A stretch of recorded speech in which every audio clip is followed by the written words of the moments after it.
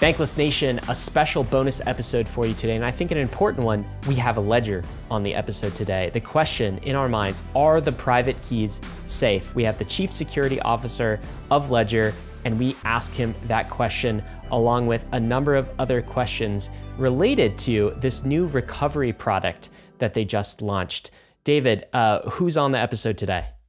We have Charles Guillemet, who we've actually recently had on the podcast. He taught us how to properly spin up a private key. So Charles does know a thing or two about hardware wallets and how to secure a private key. And so today, I think we actually learned quite a lot about what is actually under the hood of a hardware wallet and what is the fundamental nature of a hardware wallet. I think this is a conversation that the entire industry is working through right now. And I think this episode will be very, very useful to understand exactly the topics of discussion that we are having both in public and on this episode. Before we get there, though, we're going to talk about our friends and sponsor at CONSENSYS, because they have a brand new product. This one's for all the devs out there. A cool new code auditing tool with a sick new name. Diligence fuzzing.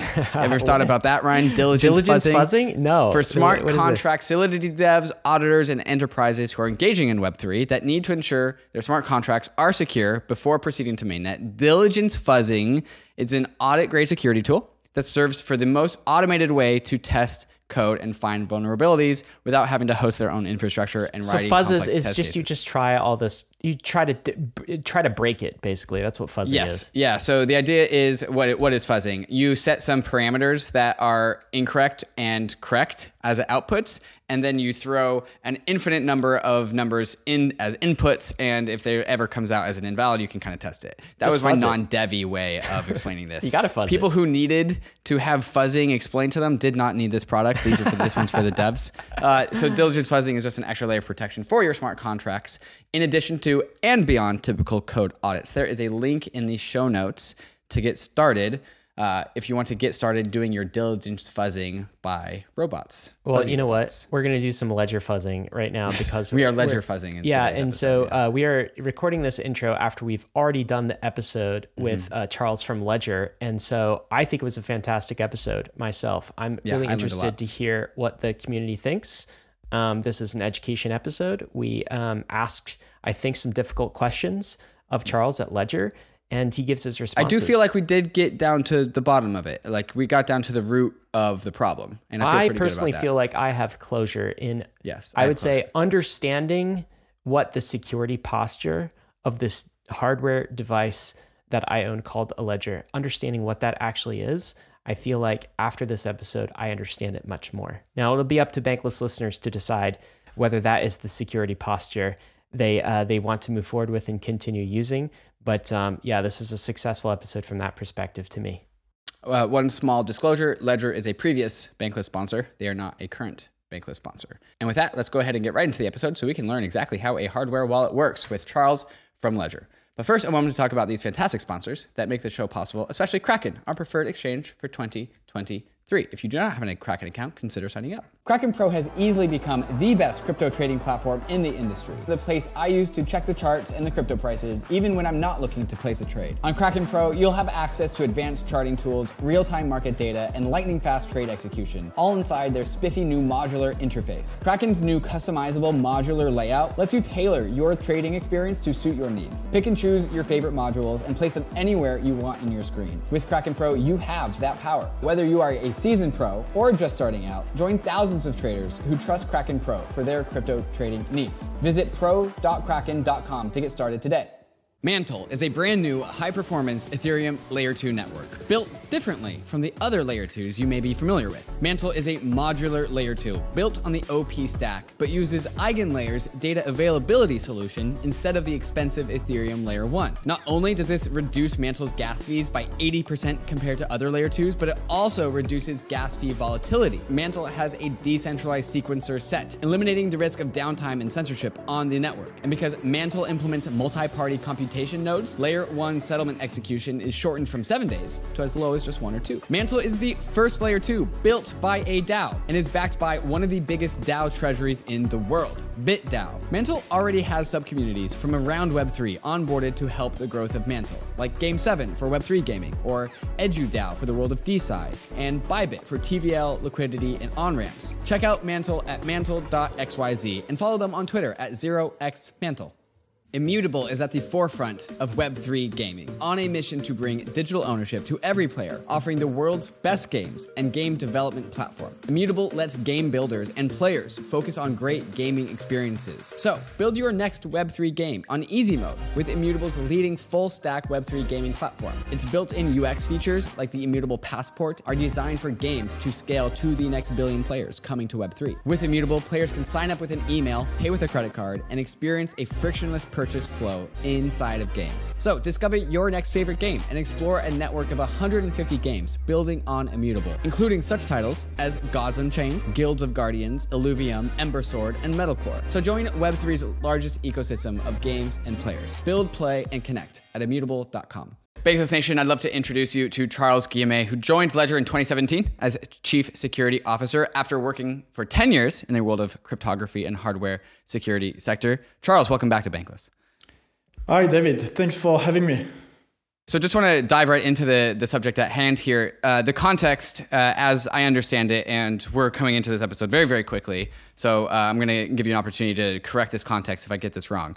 Yesterday, Ledger launched its Recover service that lets users back up their private keys so that it could be recovered if lost. This Recover service splits up private keys into 3 different encrypted shards sent out from the device to be held separately by 3 different custodians, also perhaps including Ledger. The strategy here is that we know in crypto that private keys are a huge hurdle for adoption, and many people just don't want to manage their own private keys, and Ledger Recover is meant to be a solution. Let the professionals do the professional thing and manage your private keys on your behalf. It's an opt-in service. But this opt-in service is not exactly the source of the outrage coming from the crypto world. Ledger users previously thought that it was impossible for private keys to ever leave their existing Ledger devices, this is the point of a hardware wallet after all. So now Ledger has released this firmware update that seems to make this possible, albeit in a highly secure, encrypted, and sharded fashion. The point remains that something that was once thought impossible is now actually learned to be possible and has possibly been possible this entire time. So Charles, is this an accurate summary from your perspective, and what would you add? Yeah, I think part of the feedback we got from the community were about this part, but there was also some misunderstanding around the feature, what it does, why we want to release this, and so on. And maybe I can start with that. Like the intent of this feature is to bring more people to secure self-custody, because when you zoom out, we are in the little bubble, tech-savvy people. But when you zoom out, today most crypto owners are using exchanges to custody their assets, or are using software wallets. And the reality is that self-custody seems a little bit complex, maybe is a little bit complex for newcomers, and people can be afraid of it. And for me, there are 2 major friction points in the self-custody journey. And I often think about my mother. It's too complex. Like self-custody is too complex for her, because I see 2 major friction points. And the first one is the understanding and management of secret keys. Like these things are quite complex. If you are not used to know what is a secret key and so on, it's complex. I mean, you mean I have to write down these 24 words? What do I do with these words and so on? When you are not tech savvy, this thing can be frightening. And the second thing is like understanding what you sign and consent. There are these hexadecimal addresses, all this stuff. When you do smart contract interaction, it can be a little bit complex. So for me, there's 2 major friction points needs to be addressed by Ledger, and we need to find a way for newcomers for mass adoption in order to enable mass adoption. And in self-custody, I think there are different shades of gray, different level of trust. At the extreme left, you have like a full trustless model where you don't trust anyone. You build your own computer, your own operating system, your own wallet, and so on. You generate your own secrets, you manage your backup, you build the tools to synchronize the blockchain and sign. Like, this would be the extreme trustless model. Very difficult to achieve, and it needs a lot of skills, time, and so on. And at the extreme right, you have like the custodian model, where people are completely trusting a third party to manage their assets.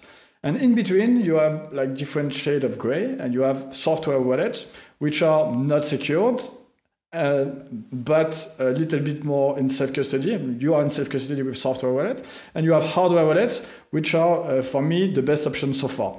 But when you use software wallet, there is some level of trust you have to put into the wallet manufacturer, whether it is called Card, Trezor, or Ledger. You have to trust a little bit us. You have to trust a little bit our vendor, because we also depend on different vendors, mostly for the hardware itself. We are buying the circuit. So yes, the intent of this feature is to remove these friction hurdles for those people leaving their assets on exchanges and get one step closer to self-custody and self-sovereignty. So when you use this feature, I agree, you are doing a small trade-off where you are saying, I'm not completely self-sovereign. I'm not the only one able to manage my backup. But the trade-off, I think, is acceptable, because the seed is split into different shards. So there is no one custodian. These are like part of the backup providers. They don't custody your seed because, cryptographically speaking, they don't have access to your seed. This is a shard, and with a shard, which is encrypted for security reason, but with a shard, you don't have any information about the secret. You have to have at least 2 out of the 3 shards in order to be able to recombine a secret and know the wallet content and use it. So this is the trade-off you have. And also, yes, yesterday in this episode, like, I noticed that some people, not everyone, but some people were a little bit starting to understand like how her hardware wallet works, and they were a little bit surprised to understand that the firmware or the software running inside the secure element is something that can be changed, is something that have an access to the secret.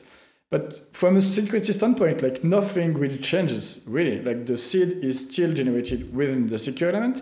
The cryptographic operations are implemented within the secure element, like, so that the seed doesn't have to leave the device when you use your crypto. And there is this trusted display allowing you to consent for any operation. And this part is really, really important. And it never changed.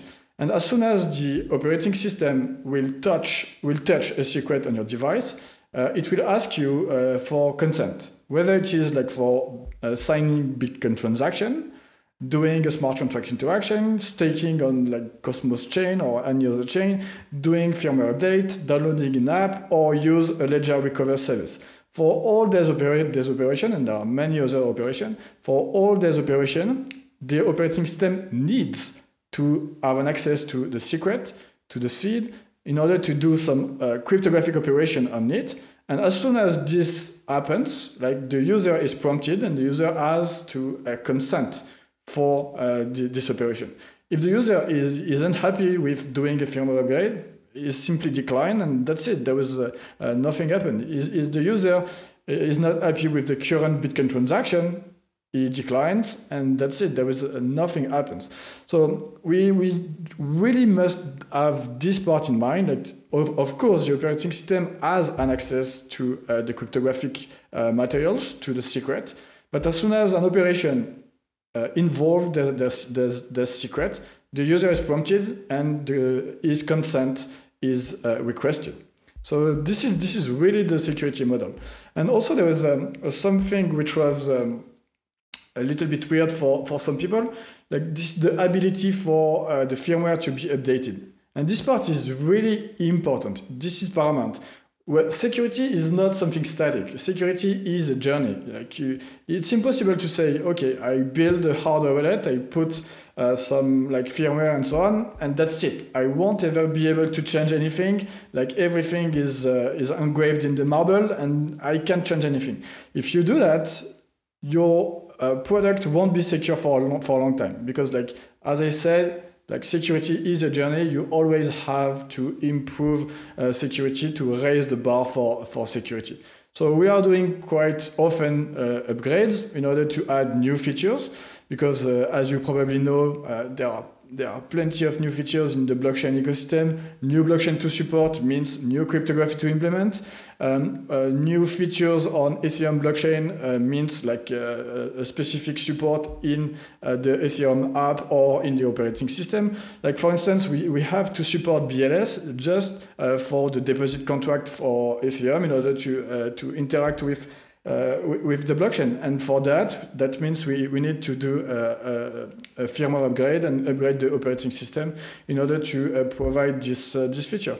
Also, we are integrating these days like the ENS integration within the device. That means you will be able to send directly Ethereum to Vitalik.eth if you want to send him some Ethereum, and on the device you will have this resolution, and this requires some like operating system upgrade, and the operating system needs to access to the security. So yeah. This was a little bit long, but I want to give more color to all of this. And frankly, I learned two things yesterday. The first thing is, like, the community cares a lot about Ledger. Like when you have this kind of reaction, that means like things are important. Ledger is important for the ecosystem, and frankly, this is touching for me, for us at Ledger. And the second thing is, like, we could have done a better job at explaining how all of this works, because that was not completely clear for everyone. Yeah, I would definitely echo both of those points, that people care so much about Ledger because this is sort of we all have one. We've been Ledger users forever on the Bankless journey. I mean, this is the non-custodial hardware wallet that we recommend, that the community has largely adopted. So we all very much care. And yeah, I would echo that. Man, the comms around this was real rough. And of course, like, Twitter can get into all sorts of they can mob attack, they can pitchfork, and I do think this will be a learning lesson for Ledger moving forward in how to explain this. But you've talked about so many things, Charles. I feel like we need to kind of double back and get to sort of the first section of this. And I do want, in a little bit, for David and myself to pull up a visual of kind of like the hardware itself, so that people don't leave this podcast episode without understanding the inside of how their Ledger device might be working. But before we get there, the main concern on people's minds, you talked about two different kind of user personas I think Ledger is maybe appealing to. One is sort of the crypto OG, the non-custodial maximalist side. And there are very few that buy a brand new hardware laptop from Best Buy or something and set it up from scratch, right? But there are a lot of people who depend on Ledger to be sort of their non-custodial crypto wallet, where the private keys don't leave that particular device. And that's a lot of people in the Bankless journey right now. And then there is a larger set of users that finds it very difficult. My parents would be one of these, for instance. They would find it very difficult to actually set up a hardware wallet in Ledger and store that seed phrase in a safe location. And what Ledger is saying, hey, we want to appeal to that audience too, and we want to have a product for them. And so there's this bifurcation, right? And what I think some of the OG users are worried about is that Ledger has forgotten about them somehow. And so one core question I have for you, and I want to make sure that people are clear on this recover service that we talked about, that is more for people who want to veer on the spectrum more towards a little bit more custody rather than self-custody. Is this opt-in or is this forced? Is this forced on everyone with a Ledger device with a firmware update, or can they say no? Do they have to, and if they can say no, how do they say no? Do they just not download the firmware? Is there a box you can check? Is there a forked version of the software? Let's make sure we understand this first. Yeah, if you don't like the service, you don't even have to say no. It's the opposite. If you want the service, you have to subscribe. You have to create an account. You have to go through the identity verification process, because this service works with identity verification. And if you don't do that, like nothing happens. Like you don't subscribe to the service and nothing happens to your seed. Like it stays on your device completely secure, and that's it. So of course, it's optional, completely optional. If you don't like this ID, like don't do anything. You can upgrade your firmware, you can upgrade your Ledger Live, nothing will happen. So if I upgrade my firmware, this doesn't introduce some sort of difference. This doesn't introduce some sort of backdoor. This doesn't introduce some sort of way for Ledger through a software update to extract out my private keys. What is different about this firmware upgrade versus previous firmware upgrade? So anyone who's had a Ledger for any number of years has obviously upgraded their firmware. Why? For security updates, because they want additional support, more features, more competency, right? It's like no one has the original version of very few have the original version of the Ledger software. But what people are worried about is this new firmware update might degrade the security posture that Ledger has had on the firmware device so far. Can you talk about that? No. So in short, no, it doesn't degrade the security posture of Ledger, of anything in this area. As I mentioned, like it adds a new functionality that you can choose to use or not use. But the operating system, like before this upgrade, the operating system has a full access to your secret. And as soon as you want to use this secret, you have to consent. After this upgrade, this is the same thing. The operating system has still full access to your seed.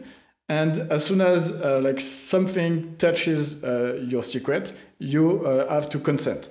There is just a new feature, a new possibility for like recover to be activated and to be used. And if you want to use it, like you will have to consent on the device. Like, do you want to initialize Ledger recover backup phase, and then you will have to follow the plan on the device, and the full process will happen.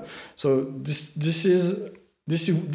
there is this piece of code inside the operating system on top of what was existing before. But the same way we are adding new application and new feature, you don't have to use them. Like it's there. If you don't like Bitcoin, you just don't install the Bitcoin application. You don't side transaction, and that's it. In this case, if you don't like this service, you simply don't have to use it. It's the same. And so I think at this point in this conversation, we need to unpack the guts of what makes a ledger a ledger. And so I think this visual that I believe Haseeb made from scratch is pretty useful here. And so I think listeners should just view a ledger as two boxes, one box inside of a bigger box. The bigger box is your ledger, the actual device. And inside of that ledger is this secure element. And that is the thing that houses the private key. And so the outside box is like the computer, the device, the chip that manages the secure element. And then the secure element has the private key. And that is like the Fort Knox of your ledger.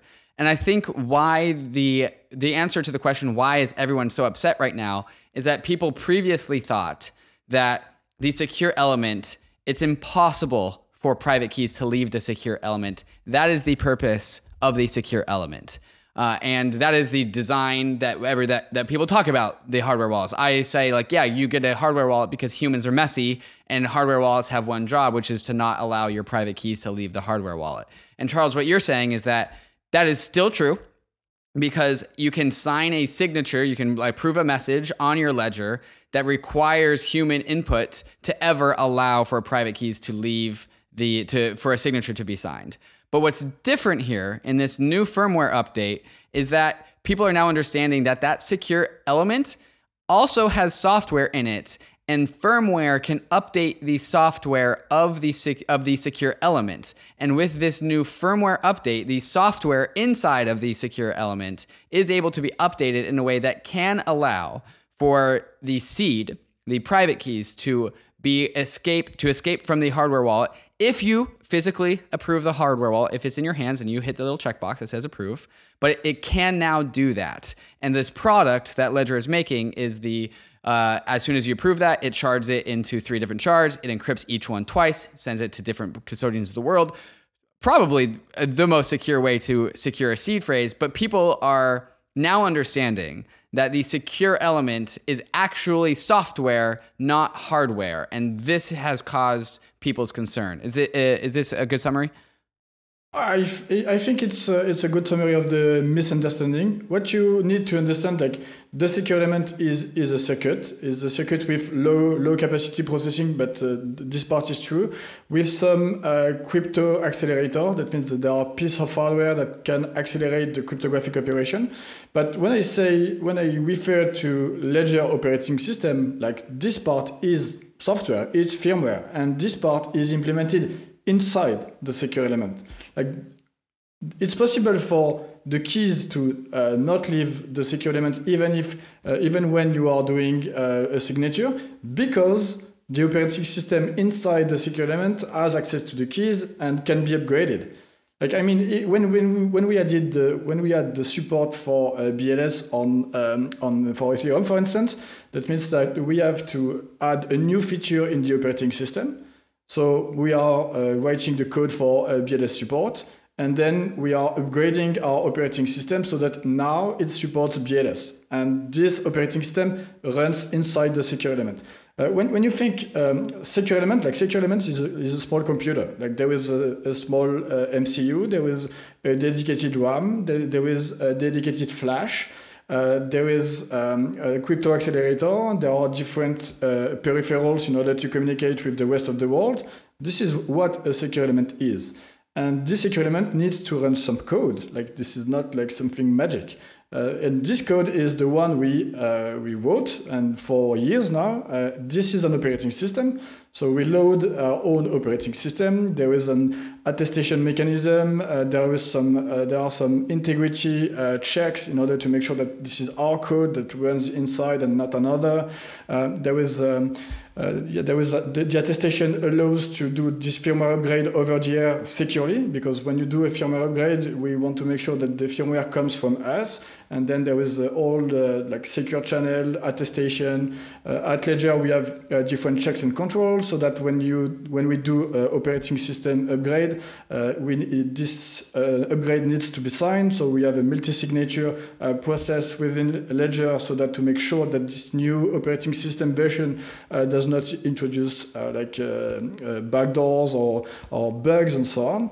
But this operating system runs inside the secure element. And this is the same with your Bitcoin application or Ethereum application. When you load your Ethereum application, it's loaded inside the secure element, and it runs on top of the operating system. Like, if you think like a computer, like the Nano is like the secure element is your computer, and inside the secure element there is a flash, which would be your hard drive. There is RAM exactly as in your computer. There is an operating system like Linux. It's really small, really smaller, and very few features. It's mostly cryptographic and security oriented. And you can run apps like any app on Linux. And there the apps are Bitcoin, Ethereum, and others. This is the app that are running inside. So it's like it's a metaphor, it's a comparison, but I think it's quite a fair one. Because what I realized that was some people was thinking that there was some magic, like the seed is inside the secure element, and we can add new features without this feature touching the secret. No, it can't work like that. The cryptography, signature, encryption, everything related to the use of your assets needs to access to your seed. And as soon as we add new features, we upgrade this code so that it can do new things, but again with your consent. Always. This thing never changed. Sure. And so I would imagine from the ledger perspective, understanding how a ledger works, this update is released, and then from the ledger perspective, everyone is up in arms. It's like, oh, you can update the secure enclave, and you guys are like, yeah, we've been doing that this entire time. That's what firmware updates are. What did you guys think was going on? But then from our perspective, is like it's specifically the nature of this update that has opened up some doors as to like what could happen in the future. And so like there's two doors that have opened, which is, okay, now Ledger has made a product that opens up access to private keys on an opt-in basis.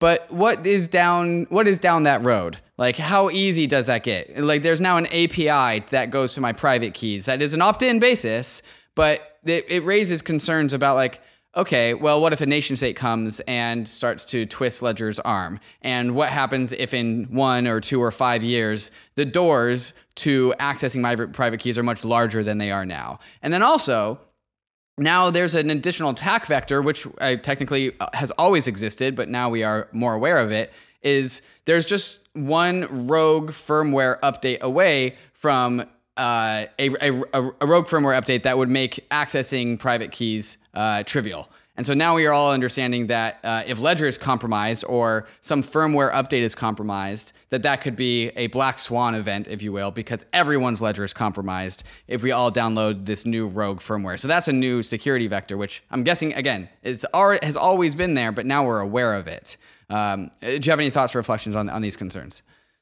Yeah, you're completely true, and it's true for every wallet, whether they are software or hardware. When they are hardware, it's a little bit more complex because you have to upgrade the firmware, and then you need some collaboration between like Ledger Live or the software interfacing with the hardware. But yeah, you're totally true, and this is the level of trust that I was mentioning before. When you use Ledger, there was some level of trust that you need to put into Ledger so that we don't do a very nasty thing. And if you don't want to have any trust, as I said, it's really, really complex.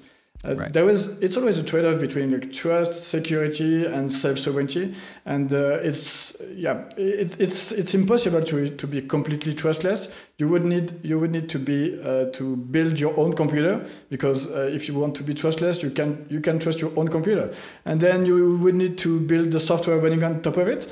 But when we're building software, you need a compiler. So how do you trust the compiler? You're going to You would need to build the entire stack that the overall electronic and software industry have been built during 50 years. So what I want to say, it's impossible for one human to be completely trustless in this process. And then it's a matter of trade-off. Like, where do you put the cursor of I trust this guy for managing and providing me the right tools, and I'm completely self-sovereign. And this cursor are plenty of different shades of gray.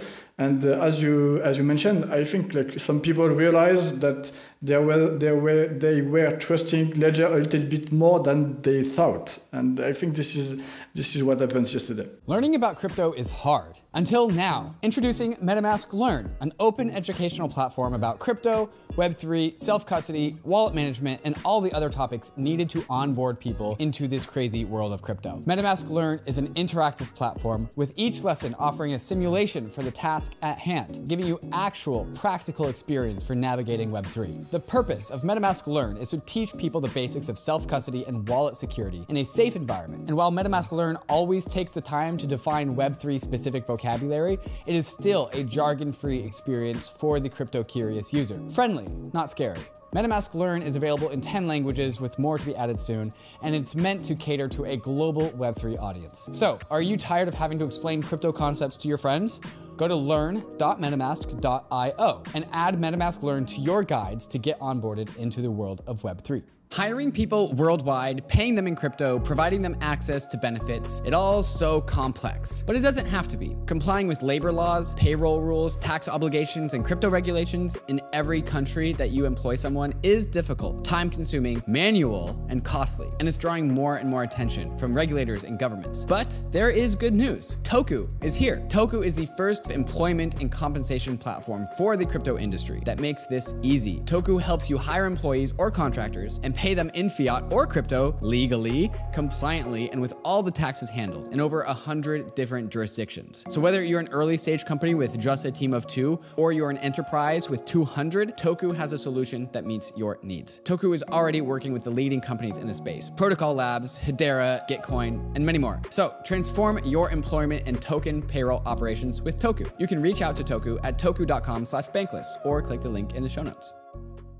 Introducing ETHX from STADER. ETHX is a liquid staking token designed to maximize rewards, all while securing Ethereum. With STADER, you can run an Ethereum node with just 4 ETH, an 85% lower capital requirement versus the 32 ETH required for solo staking. With STADER's 4 ETH nodes, you can get a 35% average higher yield, since you charge fees to those who use your node to stake their ETH. By running a node with STADER, the ETHX staking derivative token can get minted on your validators and can flow into the world of DeFi, which STADER is actively building integrations and partnerships into to increase the utility of ETHX. STADER allows for both permissioned and permissionless nodes to join the network, maximizing its potential scalability for ETHX, while preserving the values of decentralization and openness behind its liquid staking token. Go to staderlabs.com/ETH and sign up to get access to the STADER staking protocol.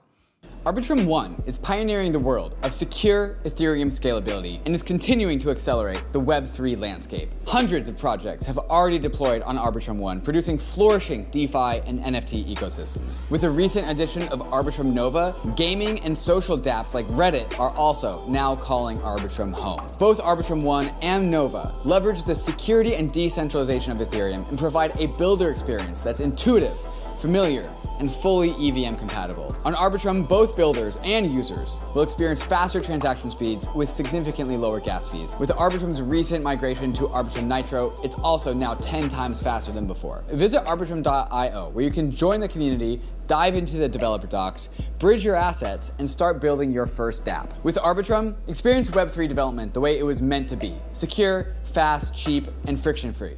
I'm reminded of a metaphor that was used when, I actually remember this pretty clearly. Vitalik was on the Eric Weinstein's podcast, and they were talking about the 2016 Ethereum DAO hack.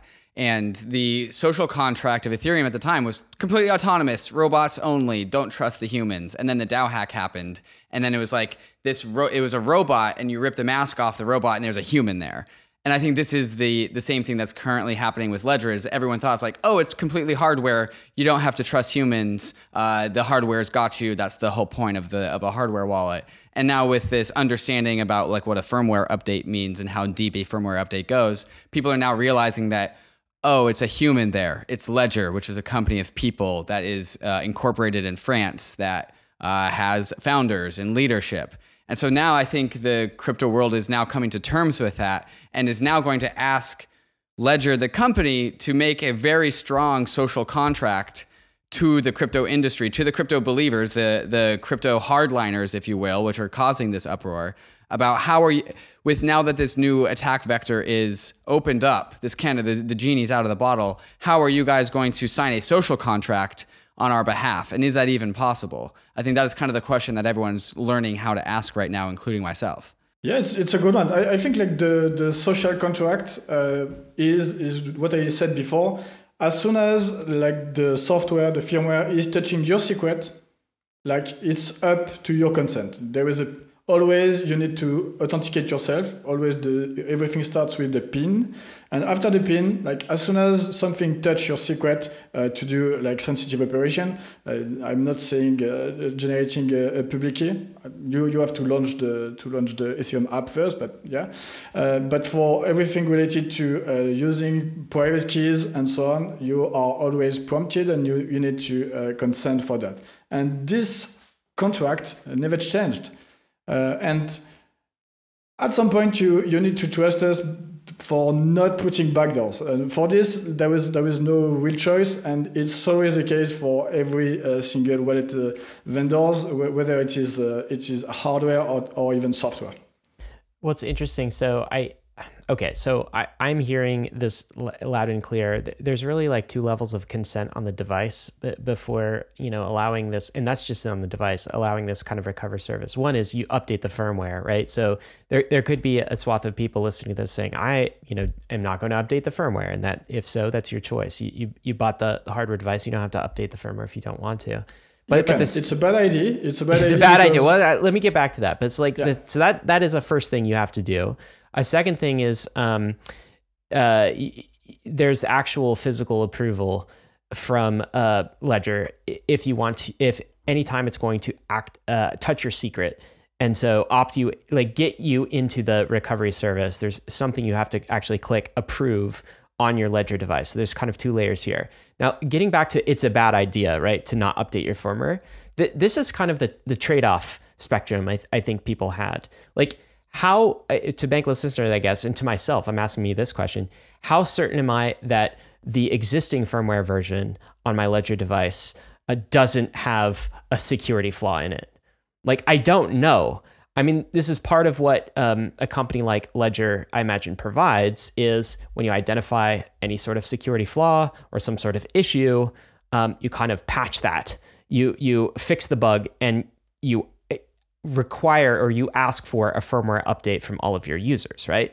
So that's kind of an unknown for me, in addition to like the whole world of all of the features that I might want in the future for my Ledger device. So that's kind of a choice you have to make, is like, how secure is the existing version of your firmware? You really don't know. And what if a flaw is uncovered? Who do you kind of trust to patch that up? So that is kind of the trade-off. But you wanted to say something here, Charles. Yeah, what I wanted to say is it's a bad idea to not update your firmware, because in firmware update there are always security improvements. Sometimes it's even a vulnerability fixed. And we are completely transparent about that. You can go on dungeon.ledger.com/LSB for Ledger Security Bulletin, and every time we uncover a new vulnerability, whether it is our teams or external teams, we are first fixing them, and then we are publishing the Ledger Security Bulletin. And to be completely transparent, like a few weeks ago, we have found something quite interesting on the implementation of Miniscript. We are among the only one supporting well Miniscript, and there was a team integrating like this Miniscript implementation, and they found something quite interesting, a vulnerability. So we worked with them, we fixed the vulnerability, and if your Bitcoin app is up to date, this vulnerability is fixed.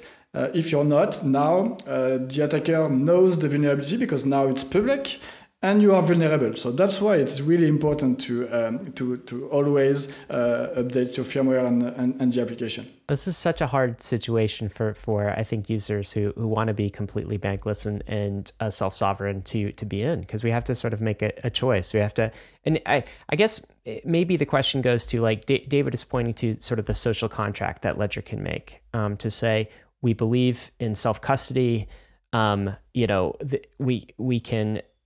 we believe in kind of transparency. We are going to do our best to kind of protect your device at all times and keep your private keys in the secure enclave, and only ask your permission if something changes. But I'm wondering if we can even get stronger on, because crypto is very much an industry of like, don't trust but verify, right? And so, like, is there a way that crypto, a listener, can have assurances that Ledger hasn't introduced some sort of backdoor? Like, can we open source this? Is that not a avenue? Is there some way to guarantee this? I mean, I don't even want to rely on like third-party auditors here, but you see what I'm saying? It's just like, how can we be sure that a future Ledger firmware update does not introduce some sort of backdoor, right? Because, you know, Ledger's now a large company. I'm sure there are authorities. I'm sure there are nation states who somewhere on the planet would like to introduce some sort of backdoor into a future firmware update.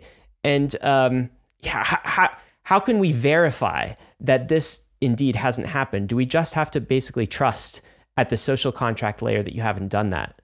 So first I'm going to start with the social contract.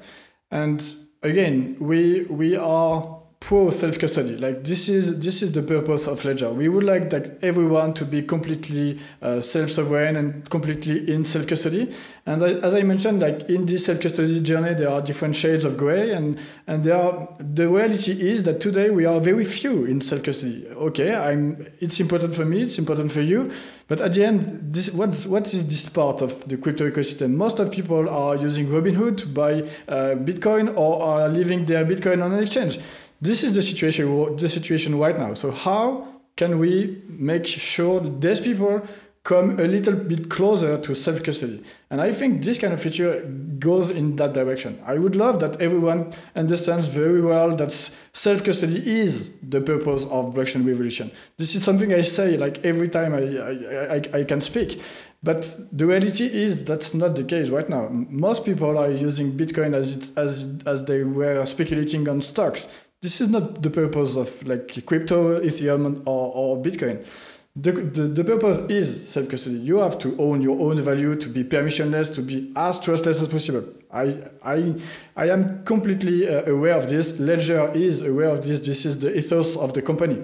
Now, how can we bring these people into self-custody? And I think this feature is part of this. Like, so the social contract is we are continuing our road to empower people, to give them the right tools to be in self-custody, to really own their value. This is what we do. This does not change. And about your comment about a state forcing us to put backdoors and so on, yeah, what can I answer to that? Like, this is always true for everyone. Like, yeah, okay, that was true yesterday. This will be true tomorrow, and it's difficult to prove the absence of any backdoor.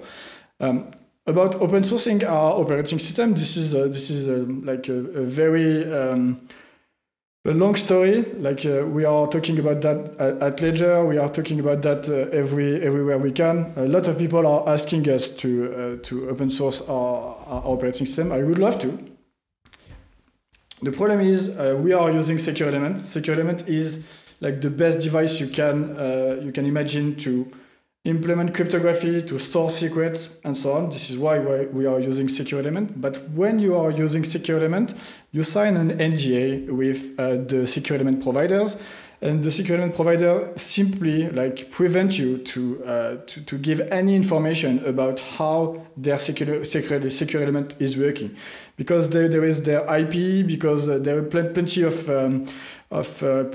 proprietary security countermeasure, and they don't want these things to be public. So we simply can't publish our operating system source code because of this. And I think something which is really interesting in open source is the capacity for everyone to audit the code. But it does not guarantee that people will audit the code, and this is a big blind spot in the ecosystem. A lot of code are open source, but no one audits them, and no one pays for audit, and it does not happen.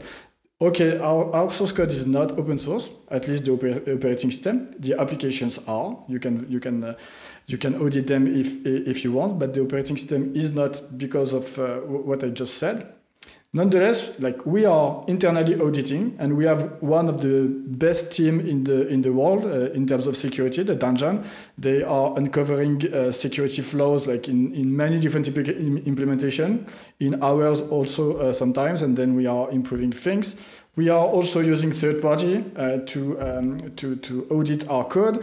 We are also getting through security certification, like so that you have a third party that goes through a complete audit of your product code and so on to make sure it's not possible to go through to bypass a security feature, and this is what we do. But for hardware, especially for hardware, because open source is especially interesting when it comes to software. Like you use a specific version of a software, and then this software is open source. What you will do is clone the GitHub repository, you will compile it, and then you can compare this to the binary that is distributed. You can even run the version that you compiled yourself. Not a lot of people are doing this, but this is something you can. But with hardware and with firmware, it's very difficult to have guarantees that the software which is running inside the hardware wallet is the same that is being distributed by the vendor. So even if we were open source, completely open source, you would have like very large difficulty to make sure that the operating system running in the device is the same that you downloaded. And it's the same problem with Coldcard, it's the same problem with Trezor. You don't have guarantee. Yeah, by the way, Trezor, recently they got some people distributing like fake Trezor device, like with backdoor inside.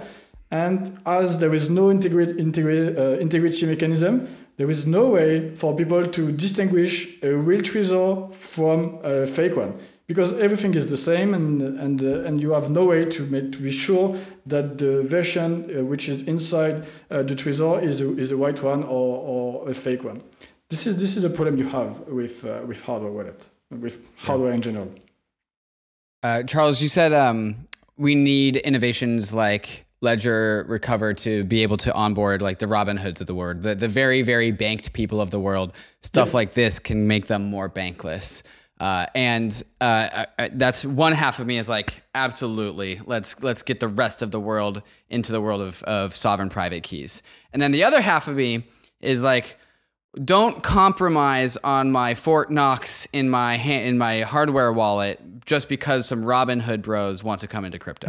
And so like there's two sides that I can see here. There's like, yeah, we need more people to come into crypto. Let's make it easier for them. But also don't compromise on like how strong I can be self-sovereign. And so the one topic of conversation that's been floating around in my circles about this has been like, well, can't there just be two firmwares? One is like the Robin Hood bro people that want to come in and want to get their first hardware wallet in a way that feels good.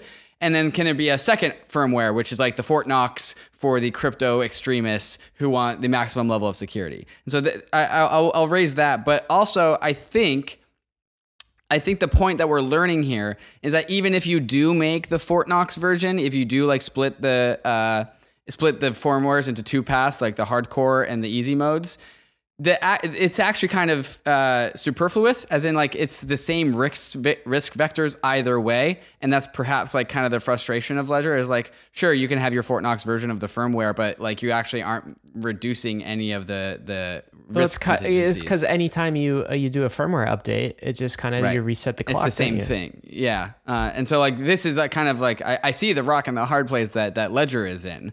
But I'll float the idea of like a second firmware, a Fort Knox firmware that will just make people feel good, and maybe that's something. It's an idea, but again, I don't think it resolves your concern. Right. In all cases, you will have to trust Ledger a little bit. Being completely trustless, as I mentioned, is something really difficult. You would have to build the entire stack from scratch. And this has got to be true for all hardware wallets, right? Just our hardware wallets as a vertical. This is going to be true for that, or even software wallets. Right. Yeah. It's the same. There was a part of trust inside, of course.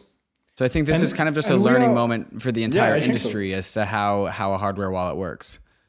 Yeah, and frankly, I'm a bit disappointed because I thought I did a hard work explaining how all of this works and so on. But if it was not clear for everyone, now it's a little bit better. Well, sometimes it takes these events, Charles, so that the information, the education can really propagate. So I'm curious that as you zoom out on this whole thing, what is kind of the learning lesson for Ledger about this event or this discussion over the last couple of days? And then what do you think is the learning, the takeaway for the rest of crypto? So one of the first takeaway is, like, in terms of communication, things could have been really better.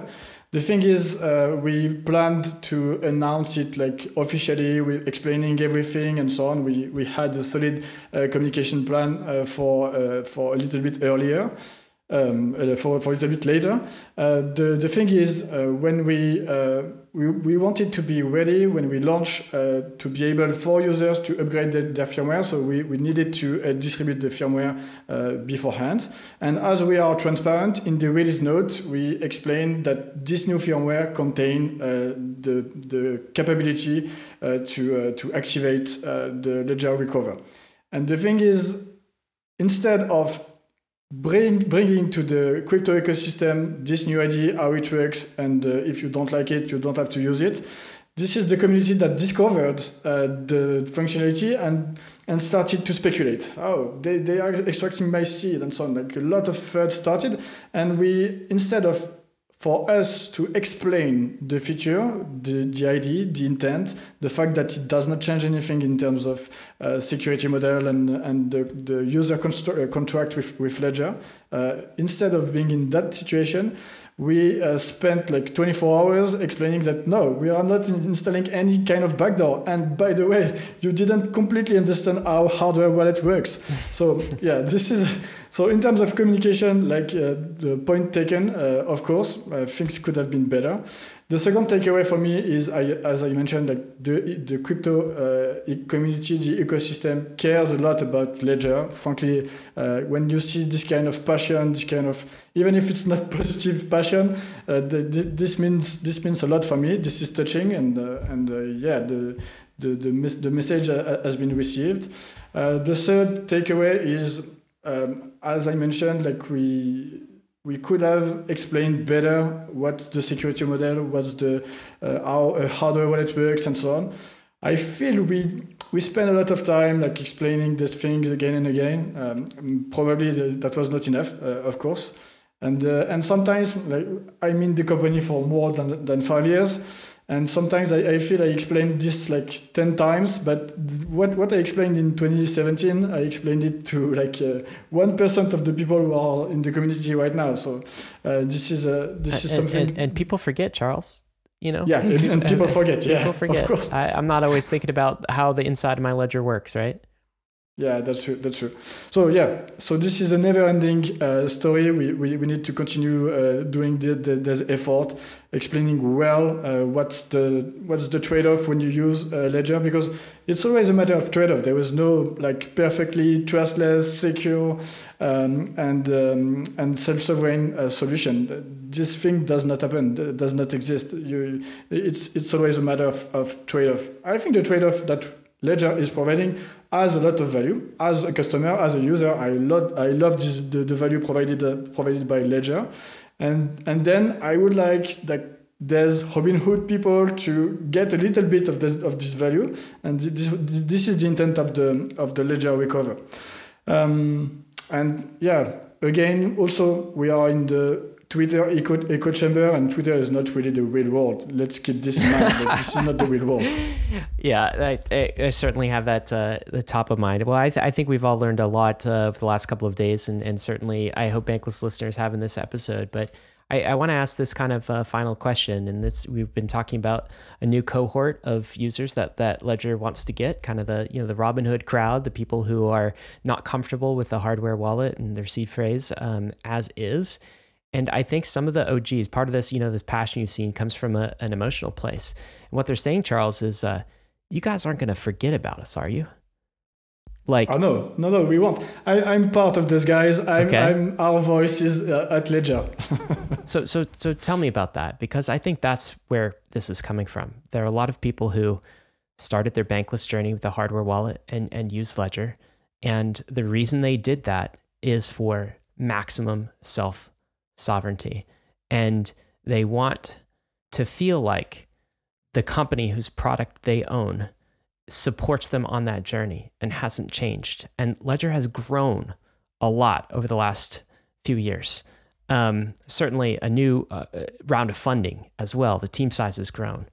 And I think some of the OGs are basically saying, hey, Ledger, you're not going to forget why you're here. You're not going to forget about this mission. And the reason I know that is because they ask Bankless the exact same questions, right? Bankless has also grown, and they are continually asking us, hey, do you guys still remember why you're here? Like the mission, like the reason we're doing this thing? And I think they are now, through this episode, in an impassioned way, in a pitchfork way, in a Twitter mob attack type way, but also in a good way. They're asking Ledger, why are you still here? Do you know? Do you know the mission? You haven't forgotten about us, have you? So what would you say to that? Yeah, I think I mentioned this point already, but I'm very happy to say it again. Like the mission of Ledger is to provide the users with tools to be empowered, to be in self-custody, in self-sovereignty, because this is the purpose of like the blockchain revolution. The purpose is not about like speculating about with Bitcoin as you would speculate with stocks. Frankly, this thing is not interesting from my standpoint. And by the way, this is definitely not the mission of Ledger. Like the mission is to provide our users with tools to own their value, to use it securely, and to be completely self-sovereign. And the thing is that in this mission, if you only talk to like hardcore user or that understands this very well, you are completely blind to a big world who would like to enter this world, and this is also what we are doing. We are not forgetting the ethos. Like this doesn't change. We are just trying to make sure that the mass adoption will understand this ethos. We want to make sure they understand and removing a little bit the friction point for them to enter into self-custody and self-sovereignty, because again, this is really the purpose of Bitcoin, of Ethereum, of blockchain in general. And personally speaking, this is also what motivates me to be at Ledger. I truly believe in this mission, and I don't feel there is another player in the crypto ecosystem which is such committed to self-custody and self-sovereignty. So this does not change. But we also have to keep in mind that the OG of like 2014 or 2017 are only a small portion of the ocean of crypto users today, and we have to talk to everyone. We don't forget the OG, but we have to talk to everyone. And by the way, frankly, sometimes I'm a little bit disappointed by the OG community. We are investing a lot on supporting plenty of Bitcoin features, and same with Ethereum. And at the end, when we have a look to the stat, not much people are using them. So there is this thing which is a little bit disappointing for me. And like we are investing a lot to make sure that this OG population has the right tools and so on. And at the end, they don't use them so much. So but we won't stop. I'm just saying this. That's a good point to end it with. And the reason I asked again is because I just wanted to hear it one more time from your mouth, Charles. Thank you so much for engaging the community in this way in podcast form. I think discussions are much easier than Twitter battles back and forth, and we appreciate you taking the time to come on and explain this today. Yeah, thank you for giving me the opportunity. That was a really good discussion, open discussion, and yeah, happy to have participated. Awesome. Bankless Nation, risks and disclaimers. Of course, none of this has been financial advice. You know it wasn't because you're listening to Bankless. I got to let you know, again, a reminder in case you needed reminding. Bitcoin, ETH, these assets are risky. So is DeFi. You could lose what you put in, but we are headed west. This is the frontier. It's not for everyone, but we're glad you're with us on the Bankless journey. Thanks a lot.